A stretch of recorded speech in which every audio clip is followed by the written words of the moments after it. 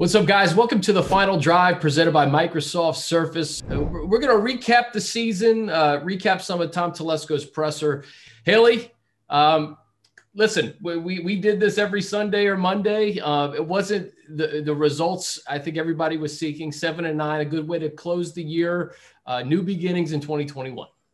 Yeah, and I think that's one thing that is a bright spot, a little spot of optimism. Look, we talk about it all the time. You never know if momentum can carry over. And obviously, there are changes that are now happening with this team with the dismissal of Anthony Lynn.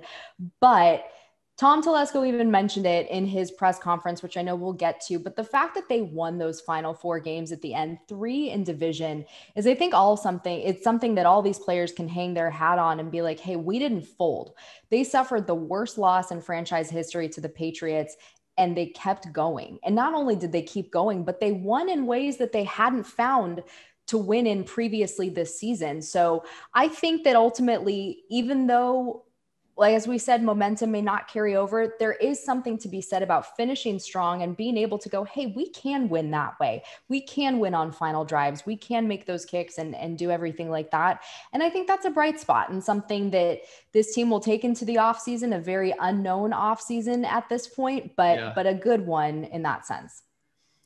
I'll say this about Coach Lynn the last 4 years. His teams fought for him, man. That first year to start 0-4, to end 9-7, to go 12-4, a 5-11 year was difficult in 2019. And then, to have 4 straight wins to close out the season, a lot of hope with the rookie quarterback and Justin Herbert. So the future is bright. And Tom mentioned his press conference, the organization going to chart a new path and see if this roster can kind of get over the hump. It's one of those things where you look at the roster, Hayley, and Tom even mentioned this in his press conference, the amount of injuries compared to some other teams wasn't as bad in 2020. Mm-hmm. But when you do lose guys like Mike Pouncey and Derwin James and Drew Tranquill, and the amount of injuries in season, whether it was Chris Harris Jr. or Austin Eckler or Melvin Ingram, when it happens to marquee guys, unfortunately, the results are going to show in that. And it's funny because everybody says injuries are not an excuse. I realize that. But sometimes you have to look at it and be like, you know what? It probably would have been a little bit different had 2 or 3 of the guys that we were really counting on been in those games, at least for a portion of the season.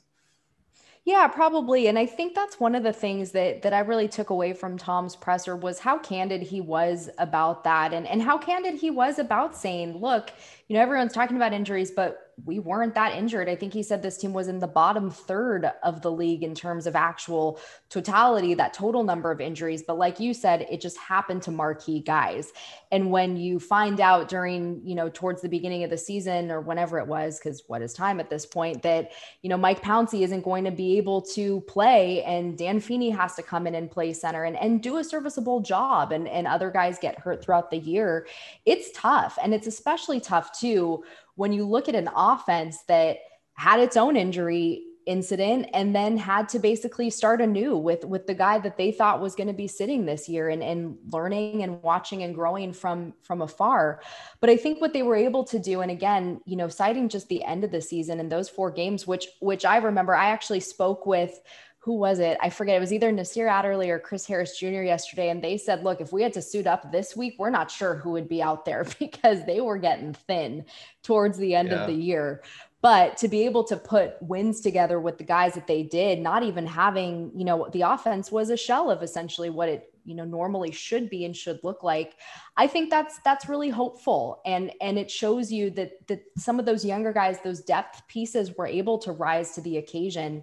And look, this team's only going to get better ultimately because you're going to have guys who are coming back next year, who are fully healthy, knock on wood. Derwin James is able to ride into the 2021 season fully healthy, ready to go. And that'll be huge. That's a huge point. I mean, Tom even talked about him just from a leadership standpoint too, of missing that. And I think he's an interesting one to me because he's such a young guy still on this roster. I mean, they have, even a guy like Joey Bosa is age-wise still so young, 20, like babies.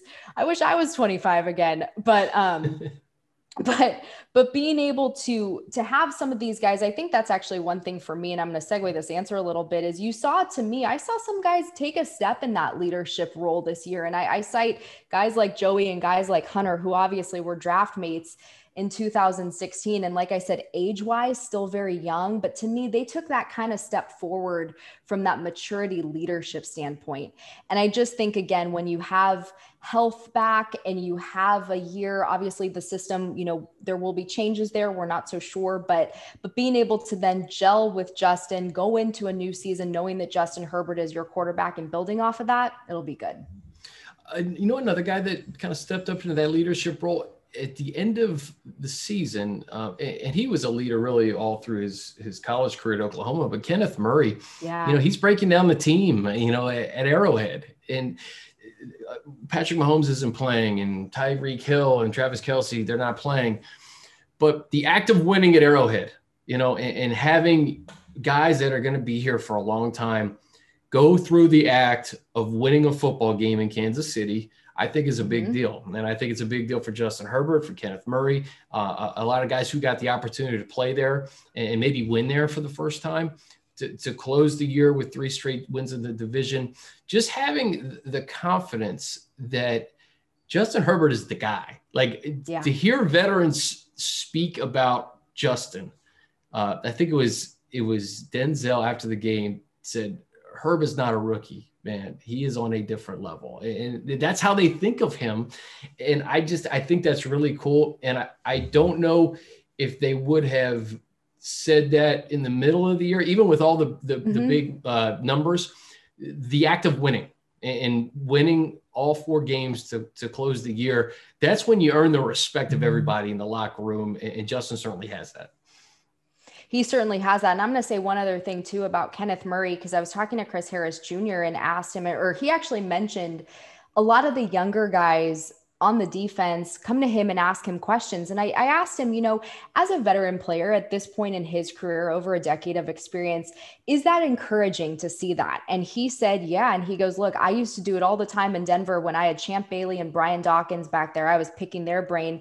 And he said one of the guys who was constantly in his ear this year was Kenneth Murray, because he goes, look, I play back and we were kind of back together.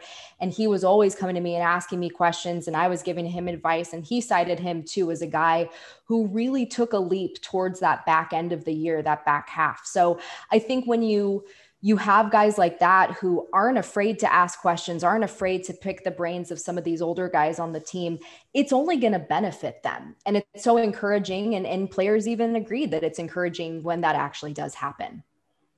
So Tom spoke at great length on Wednesday, about 45 minutes or so. And went through a variety of topics, from the coaching search to what the organization is looking for in a coach. And a leader always comes up, because you want to be that tone setter, that culture changer. And really, I think that's what Coach Lynn did a great job of kind of changing the culture and people buying in and people fighting to the end. So you want to have a guy who's going to come in and bring that to the Chargers. These next 2 weeks, I think, are going to be interesting. I think fans are excited about, okay, what is the organization going to look like in a couple of weeks? Tom didn't want to give too much away, but it seems like they're going to cast a pretty wide net and do their due diligence to find the right guy. Yeah, it sounds like they're going to cast a wide net. They're going to interview candidates of different position backgrounds and make sure that they have, whatever it is that they specialize in, there's a plan for the other 2 sides of the ball in that sense. And I think the leadership point was really interesting to me, because he talked about how when you come into an NFL locker room as a head coach, you are leading a wide demographic of ages. You are leading guys who are fresh out of college, maybe would technically be like junior age in college going into their senior years. And then you're leading veterans who are older than you and me on this call. And so I think it's interesting sometimes where you have to find that person who's that balance of both. And the other interesting thing, because you and I also both talked to him, is we're still in this age of, we're still doing this on Zoom. We're still in these unprecedented times, even though it's 2021. And so a lot of these interviews are currently being done virtually, but he said it actually seems to be a benefit, because it allows you to really interview a wider array of candidates when you don't have to worry about travel, when you don't have to factor in the time spent going to and from one place. And I think that's an interesting point because, look, there is something to be said, and Tom did say this about being able to have the face-to-face interaction and all of that. And he said, we'll get to that point when we start narrowing down. But to start wide and to be able to have almost that luxury of being able to log on and go through your questions, huge. And a huge benefit is, one of the things that came out of the crazy year that was 2020, that'll be interesting to see how I think it's 6 total teams are looking for head coaches and how that plays into everyone's decision and decision-making process. It's helped us with our jobs this year. I mean, just by doing podcasts or interviews, the fact that you can just give somebody a link and they can pop on and you can do a 15-minute interview as opposed to trying to arrange a place to meet and go through different channels and stuff.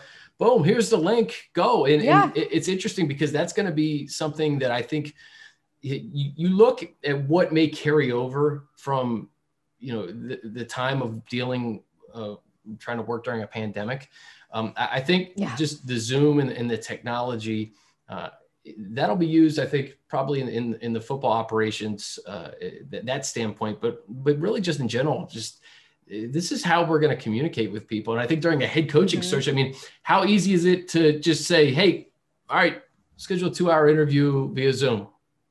I'll be ready. Here's the link. Boom. Yep. Here's the link. Yeah. It's crazy when you think about that. And I just thought it was an interesting and sort of insightful answer to be like, hey, this is a positive, because it's nothing that they've ever really dealt with before. Or obviously I think you probably could have done it before, but I think like any of us, Zoom was always there. It was always, I think it was preloaded on all of our computers. We just didn't really know it existed. We just didn't really know well, I'll say this, it's full usage capacity until this year where all of a sudden we're dealing with a virtual draft. And I'm going, okay, well, instead of maybe calling Dan Fouts, I'll shoot him a Zoom link and Dan Fouts knows how to use Zoom now. So it's interesting. And it's I'm in full agreement with you where I think it's going to be something that will stick around in different capacities, even as we move forward to, knock on wood, a very more normal sort of environment here. And that's what we're all hoping to eventually get to, where fans are at training camp, fans are at the games, we can interact with people, we can see people in person. Normally we would be in person with Tom. We'd see him all the time in the office, and that just hasn't been the case this year. So any other takeaways from Tom's presser? Again, we have an interview with Tom that's going to be released a little bit later with some different questions and answers from the presser. A few things overlap, but anything that stood out to you, Hayley? Yeah, I'm kind of going through my notes right now. I mean, I think one of the things that he said, one actually really funny thing, an anecdote that he mentioned was how, and it kind of plays into what we just said, was he had never met Pep Hamilton in face until training camp, until literally they're like getting tested and it's training camp. And that's just, a byproduct of what happened this year. And that was sort of just a funny kind of nugget that he had in his presser. I think, I think one of the things too is the outlook that he has for this 2021 team is very, very positive. And he said, look, 2020 was full of peaks and valleys, and sometimes those valleys got a little too low. But he did say he believes that this team has an opportunity to ascend and ascend quickly with the pieces that they have. Also, this is going to be a very interesting year with the salary cap possibly going down, probably going down with whatever is, was collectively bargained and agreed upon with COVID and all of that. And he said, by no means do we have a perfect roster, but there is a bright future, and there is a great future and a great time. This is a really good time to have a lot of younger pieces on your team as well, and also add some younger pieces as well in this draft. So I think just his overall sort of positive, opportunistic outlook to this team moving forward, that, hey, 7-9 obviously wasn't what they wanted. They did rattle off 4 wins at the end, but there is an opportunity to ascend when you get the right coaching staff in here and you make all the necessary roster adjustments and changes and things that need to happen, that he feels good about where this team is and where they can go moving forward. And we talked to Tom about a variety of different topics, from Justin to undrafted free agents, that process, guys like Guyton and Tyron Johnson, to the head coaching search. So a lot of good stuff in the final drive that will drop later on this week. A couple of housekeeping items. Chargers Weekly will resume next Thursday. We got a couple of special final drives for you this week. The Epic in Miami, if you haven't seen the roll call, Hayley, I'll let you talk about that, because that was obviously one of the best games in NFL history, and it was the anniversary, and you got to do something pretty special. Yeah, we got a bunch of guys together from the Epic in Miami, a bunch of former Chargers players. And it was cool because we've never done that. We've never really gotten, hey, we're going to talk about this specific game and we're going to get a bunch of guys from that game together. And the 39th anniversary was January 2nd. So we put out the roll call on it. I think we're going to do a podcast on it. Hopefully maybe piece in a little bit more of the full version, because the video is only 15 minutes. I believe we all were together for over an hour. So kudos to the best stuff is always on the cutting room floor. Well, it's really funny because look, they hit on a bunch of different topics, including just, the weather, the heat, Miami making a quarterback change, them being being up 24-0, and Miami coming back after that QB change, and obviously the kicks overtime. But there are other things that we talked about in the full version, including the impact of Kellen Winslow and him blocking the kick at the end to send the game to overtime, to that iconic image. I think when people think of the Epic in Miami, they think of that image of Kellen Winslow being carried off the field, and just Fouts talking about he was done towards the end of the game. And he said this, I think in the final version of the video, that we had nobody. Like Rolf Benirschke had to make that second kick in overtime, because he goes, we were done. We were depleted and done. But it's funny, someone on Twitter had replied to the video or a tweet that I had put out about it, and said it's funny when these are the stories that come out 10 to 15 years later. And I'm like, try 39, How about 4 decades? About almost 4 decades. That 4 decades later, you get these stories. But it was cool. And I'll say one more thing about it. Dan Fouts towards the end was asked, or we were just kind of talking, and he said, he gets approached by various fans, NFL fans, not even just Chargers fans, but NFL fans all the time, and go, man, I wish you guys won a Super Bowl. You were such a stacked team. And I'm just so bummed it didn't happen. And Fouts said, yeah, me too. But who won Super Bowl 12? Who won Super Bowl 24? And he's like, they can never answer. But if I say, hey, do you remember watching the Epic in Miami? He goes, oh, I'll get the reaction like that, man, that was such a great game. That was so cool. So, people know. Look, people know that those Chargers teams, they might not have won the whole enchilada, as we like to say, but that is certainly an epic game. And the irony too is they went from playing one game, the Epic in Miami, which earned a nickname, to the Freezer Bowl the very next week. So it's just crazy to be part of a sort of NFL lore like that. But it was a lot of fun, really cool experience. Check it out on YouTube, and hopefully we can get a little bit of a more unedited audio version up very soon. Yeah, I was going to say it's a must watch, but it will also eventually be a must listen. Yeah. Once you get all the good stuff in there as well. So a couple more things. Opponents for this upcoming season, 2021, Broncos, Chiefs, Raiders, we know. Browns coming to SoFi Stadium. Steelers coming to SoFi Stadium. Those teams play each other on Sunday. Cowboys, Giants, Patriots. So NFC East this year on the road, Broncos, Chiefs, Raiders, Bengals, Ravens, Philly, the Washington football team, and the Texans. So opponents are set. When you're thinking about SoFi Stadium in 2021, and I mean, that's a lot of big games, Hayley, coming to LA this year when we talk about the Cowboys, the Giants, the Steelers, the Browns, a pretty good slate. It's a really exciting slate, and a lot of really fun teams too, especially when you think of, the Steelers coming in and the Browns for what they were able to do. And, they're still obviously still in playoff contention at this point. So that's a really fun, exciting slate. And that's another thing Tom talked about, is hopefully we are in a good place in the late summer and fall for fans to be out at training camp, for fans to be in SoFi Stadium. It is an experience. That place is an experience unlike any other. And it'll be so much fun we've talked about it all season long, but when fans are truly in there, getting it rocking, getting it going. It's going to be a really awesome time. And now that we know officially who's coming to town, it's going to be fun, a little extra fun.